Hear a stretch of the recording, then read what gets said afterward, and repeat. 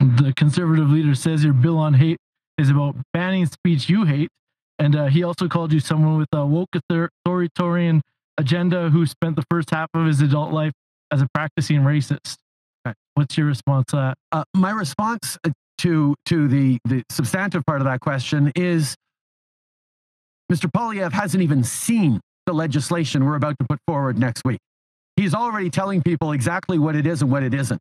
I think responsible leadership is about dealing in facts, actually reading a piece of legislation before he starts telling people what he thinks it does, and then having a rigorous debate in Parliament about how to best protect kids. He's not interested in that. He's interested in hurling insults, in distracting from the fact that he has no plan on housing.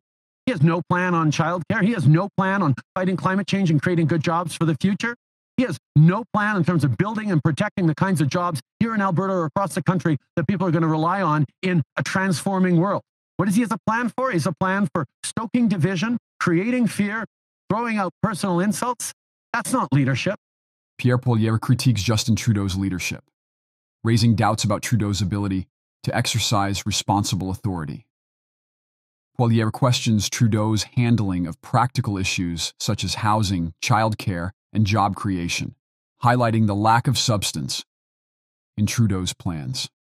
He consistently criticizes Trudeau's tendency to use divisive tactics instead of focusing on practical solutions, challenging Trudeau's effectiveness as a leader.